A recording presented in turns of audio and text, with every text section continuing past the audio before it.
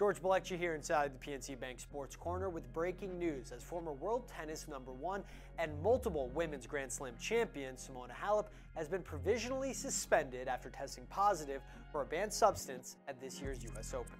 The suspension handed down by the International Tennis Integrity Agency says a current #9 ranked tennis player in WTA rankings tested positive for the banned substance roxadustat.